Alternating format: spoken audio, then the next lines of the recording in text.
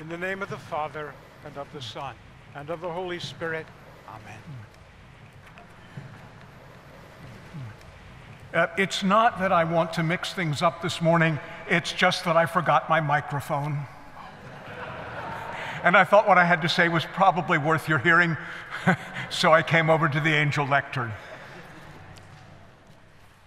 Then one of the elders addressed me, saying, "Who are these, clothed in white robes, and from where have they come?" Here we are, brothers and sisters. We have almost reached the end of the Christian year. The year started last December with Advent, but now it is November, and the Sundays are numbered in the 20s after Trinity. It happens that at the end of the Christian year, there are two summary Sundays. Two what does it all mean Sundays. These summary Sundays are placed here to help us believers understand what the whole sweep of the story is about. What is the meaning of all the scripture we have heard over this past year? What was the point of it all? The first of the two summary Sundays is actually all about us, about our lives as men, women, children, youth, about how to understand this life, and about the promise of the life to come.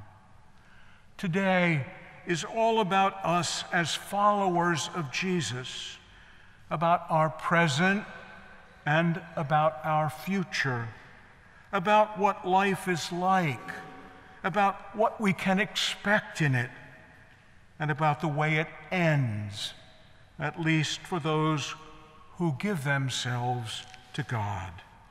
This is All Saints' Sunday. Just a quick footnote here. The second of the summary Sundays is 3 weeks away. We call that Sunday Christ the King. That Sunday is all about our God, and especially about the second person of the Trinity, our Lord Jesus Christ, who is King of Kings and Lord of Lords. But the discussion of this theme, this summary Sunday, we will leave to the last Sunday of November. We call the first of the summary Sundays All Saints. The Greek word hagios appears 229 times in the New Testament, in the Greek of the New Testament. At least 60 times that word is translated into English as saints. The opening of St. Paul's letter to the Romans is typical.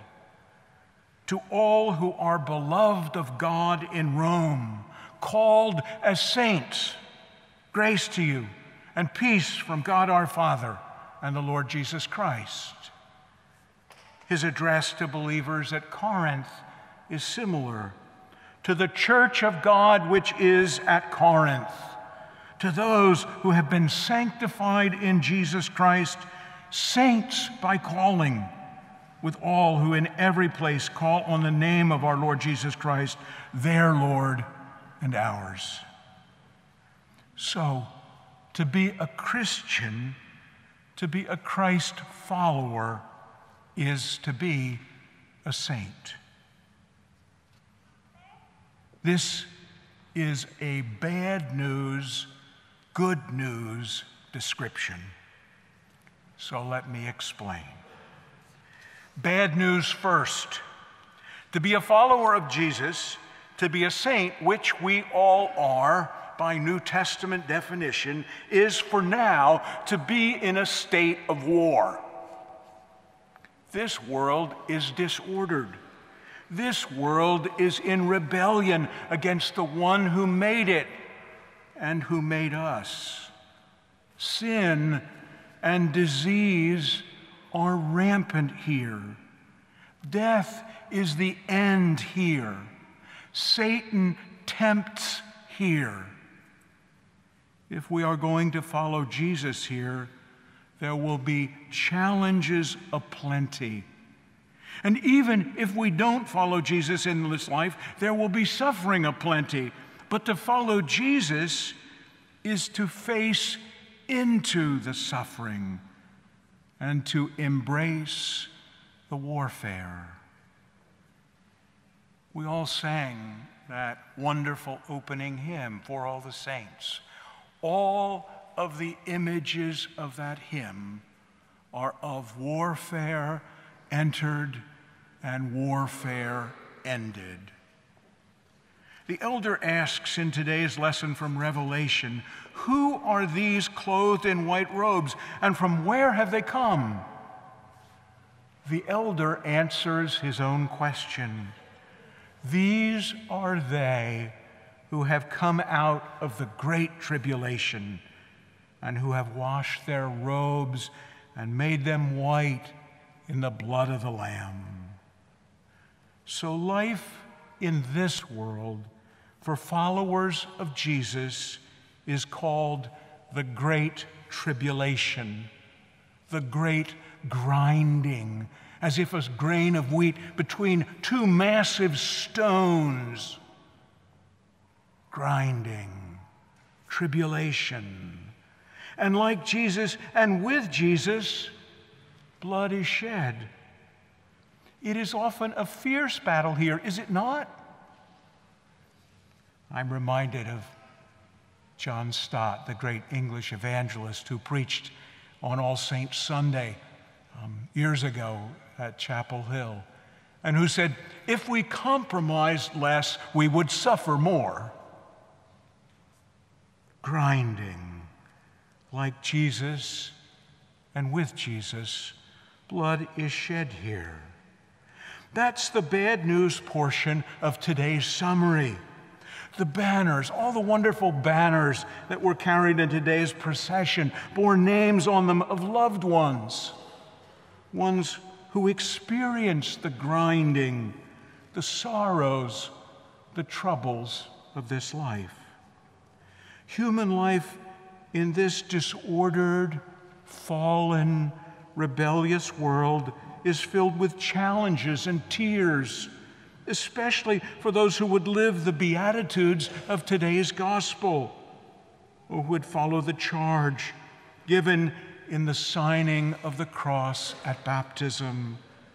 Remember these words: you shall not be ashamed to confess the faith of Christ crucified, and to fight bravely under his banner against the world, the flesh, and the devil, and to continue Christ's faithful soldier and servant to the end of your days. That's the charge given at baptism. A corollary in this pledge season is that we are those who generously share what we have in a world that selfishly hoards what it has. This Summary Sunday is honest about the bad news of the difficulty of living in a world that operates as if God were an irrelevance and that lives under Satan's sway. So the bad news of this Summary Sunday is that life is not easy. You don't think it's easy, do you? The summary is that life here is not easy because we are in a state of war. Now, for the good news. Ready for the good news? The warfare is not forever. That's extraordinarily good news.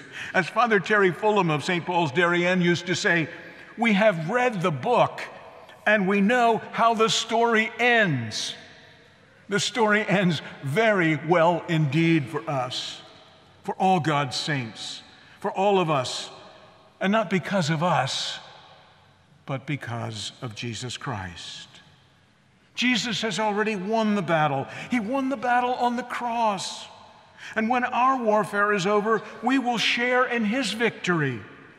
White robes, no more bloodshed, and palm branches, victory all around.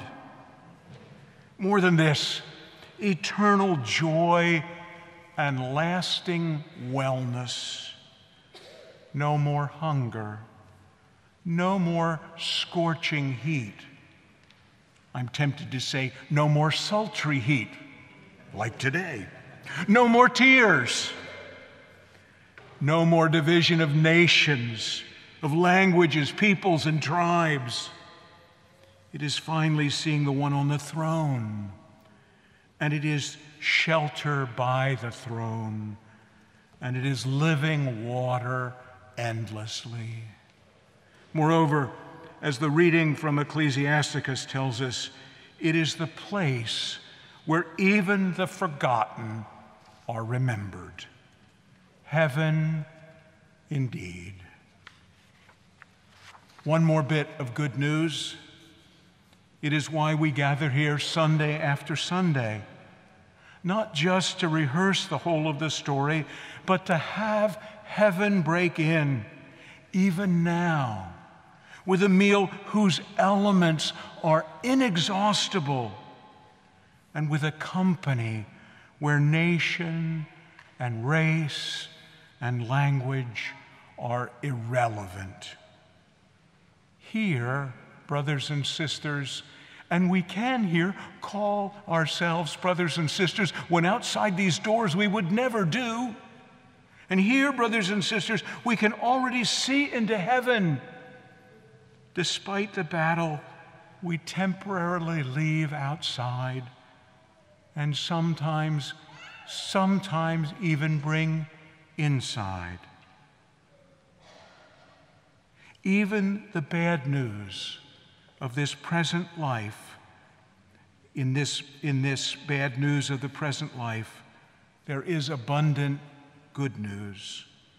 We are saints, sanctified ones, and even in the midst of the warfare, we know the comforts of the Comforter: love, joy, peace, forbearance, kindness, goodness, faithfulness, gentleness, self-control.